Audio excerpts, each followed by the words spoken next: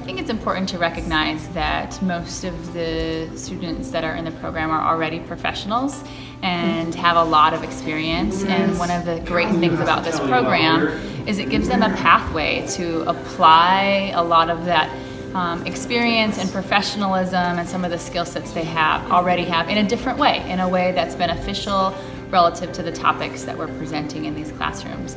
And so it has certainly been progress on things like the applied projects, but it's more like a moving forward with some of the professional skill sets that they already had and being able to apply those in purposeful ways that matter to their churches.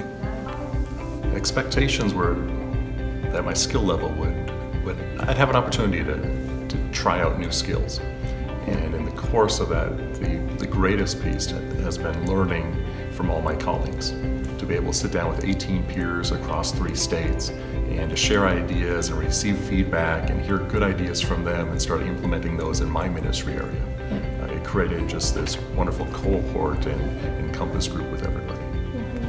I was a little apprehensive to begin with because there aren't a lot of clergy folks that I know from the Dakotas, so I wondered how that would be.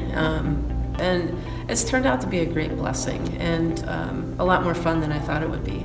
Yeah. Every person in the room is really dedicated to the mission of the church, whether it's the students, or the professors, or the coaches, or people from Dakota Wesleyan University. All of them want to be able to build the local church so that we can make disciples of Jesus Christ for the transformation of the world. A couple of the projects helped push me to do things at the church that I was putting off.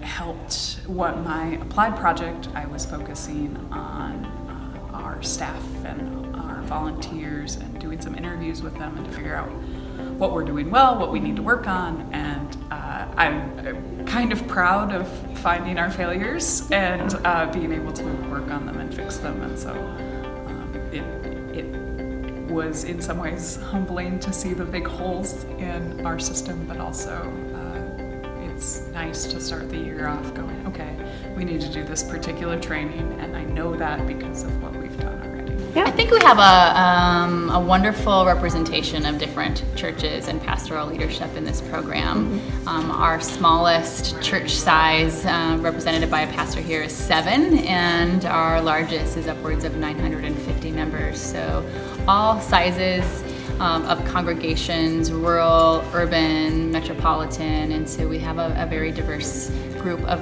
pastors in this project who represent churches across both the Dakotas and Minnesotas.